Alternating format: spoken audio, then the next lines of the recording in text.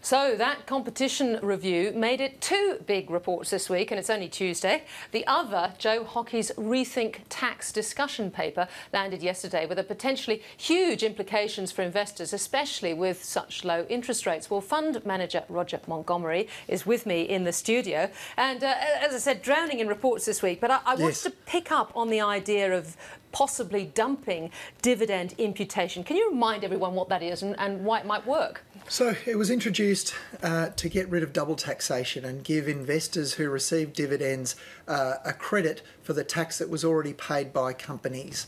And so there's a 30% tax credit. Now, what's been happening, of course, is that baby boomers who are retiring and in pension phase in their super, they're receiving enormous credits and it's putting a burden on government. So the government's looking at this. Now, by the way, let me say this, I think it's political suicide for them to do it.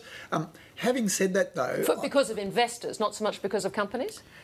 For investors, it'd be politically suicidal, particularly as baby boomers are now more reliant than ever on income from their investments and any tax benefits that exist. And they've been forced into a tax structure, which is superannuation, because it was made more attractive to do so. So they're reliant on those benefits that accrue to them.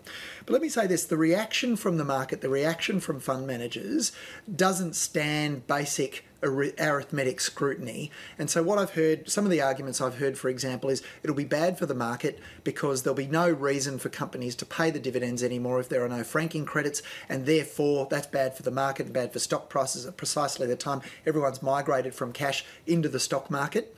I've also been told that it's bad for capital allocation and it's inefficient. And I actually think some very basic arithmetic is going to, I think, cut through all of the noise.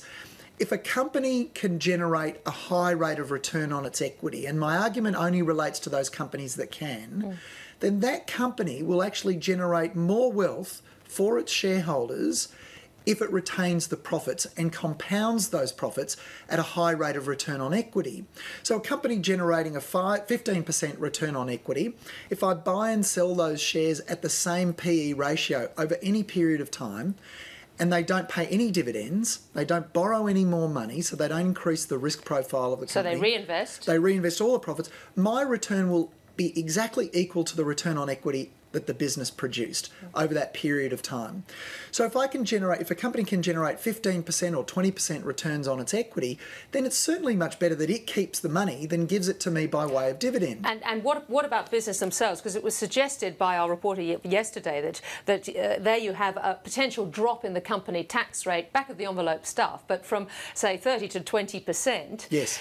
You could actually manage that if you, as a government, if you dropped the whole dividend imputation idea. Of course, because there's less benefits. Now, how would business like that? Do you think they would give dividend imputation up? I think that makes a lot more sense. I mean, I run a company, right? So I'm biased. Yeah. I would prefer a lower company tax rate.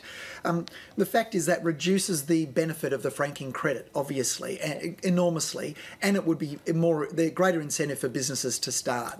But for companies with low rates of return on equity, the argument doesn't stand. They should pay their earnings out as a dividend. Very briefly, Roger, there seems to be more thinking around a change in rates either next week or, if not, next month. Yes. You're still quite cashed up, I know. Yes. How long do you think this is going to go on for? I think it'll go on a lot longer than everybody expects. The big danger, of course, is that the US raises rates too soon, and we have another 1937-style double dip recession, and that would be much, much worse because they can't cut rates by the 3 or 4% that they have in previous recessions.